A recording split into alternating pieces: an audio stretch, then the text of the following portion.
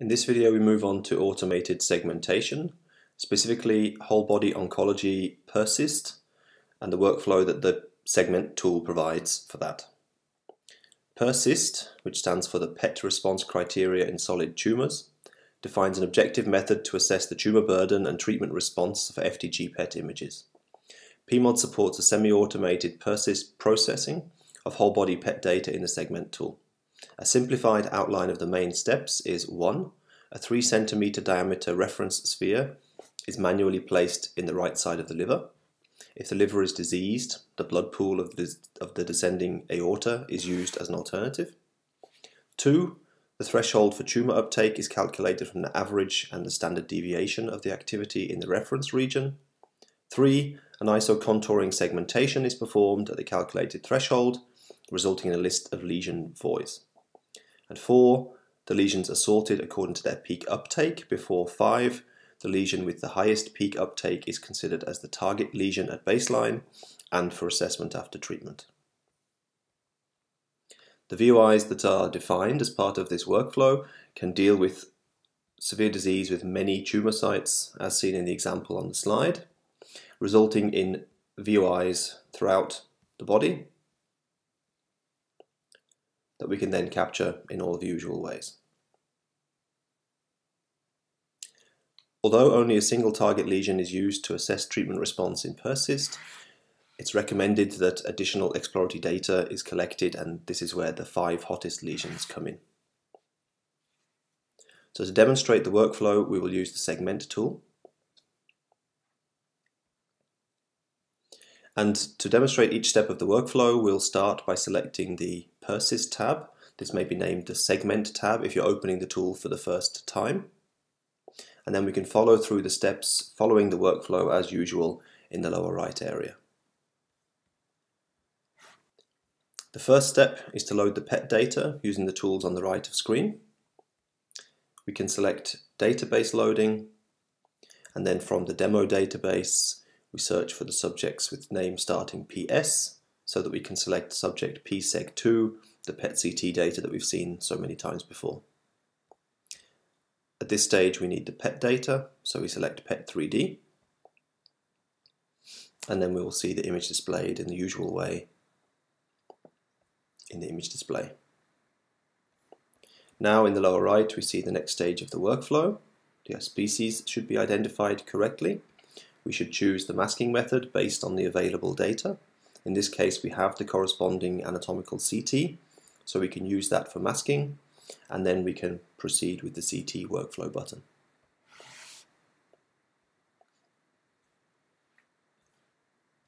Again, we can load the data in the usual way, selecting database, and for the same subject we will select the original CT.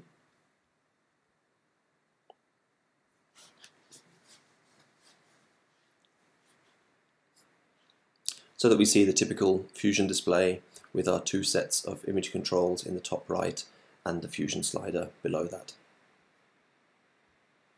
A number of masking methods are available in the lower right, one of which is whole body for data like this CT, and this should work quite effectively. So we select this W whole body method, and then we can proceed with the create CT mask workflow button.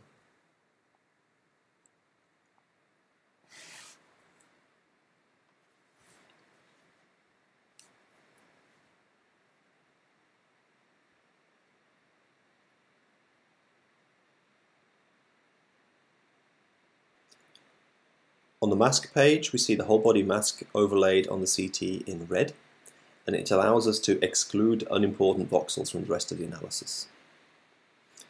In this case we can see that the whole body outlining of the CT was quite effective.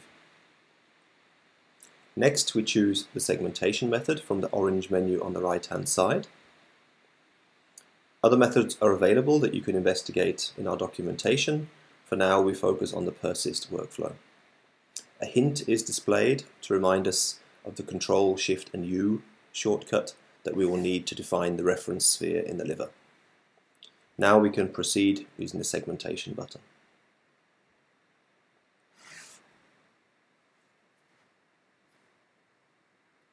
On the segments page we see our familiar VOI controls and specific settings for PERCIST in the lower right. First, we should set the units to SUV lean body mass using the shortcut to the left of the color bar. So we select gram per mil SUV lean body mass.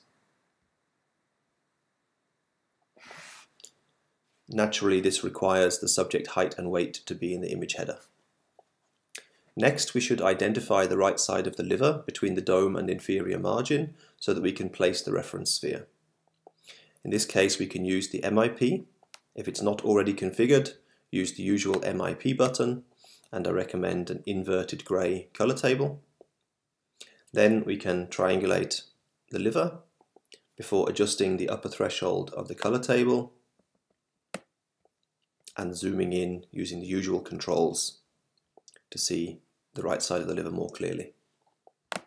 Here we make sure that we're in a suitable location without pathology. Then we can use the shortcut Control, Shift and U to place the reference sphere. The SUV lean body mass threshold for the lesion identification is then displayed on the right, next to the Ref Sphere radio button. And the PERCIST VOIs button starts the isocontouring algorithm to find all potential lesions above the calculated threshold and within the volume restrictions set below that.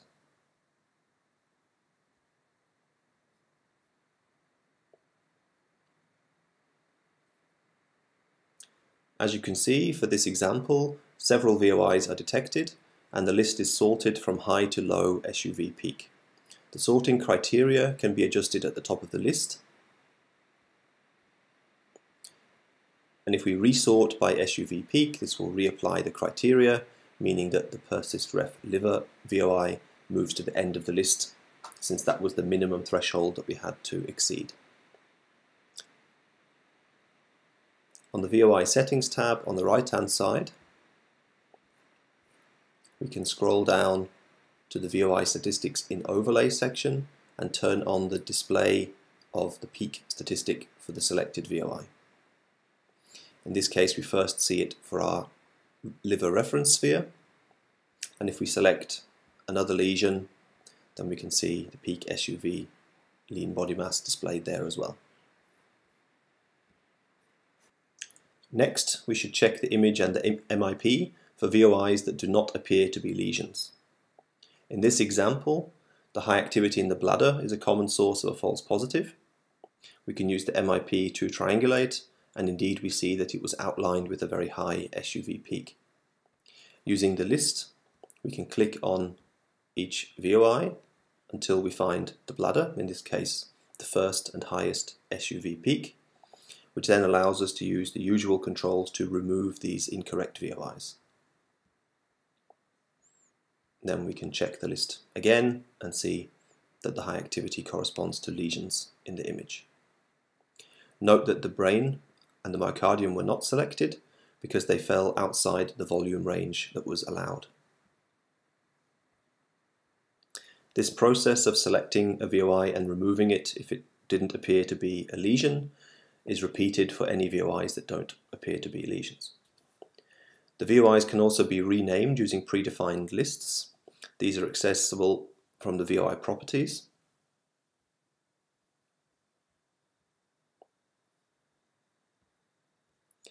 Where we have a range of options available.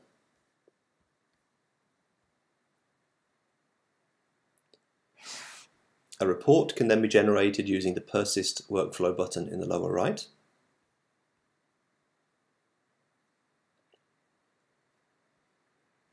Here we see the 5 most significant lesions sorted by SUV peak and the statistics for those lesions, as well as the statistics for our reference sphere in the liver.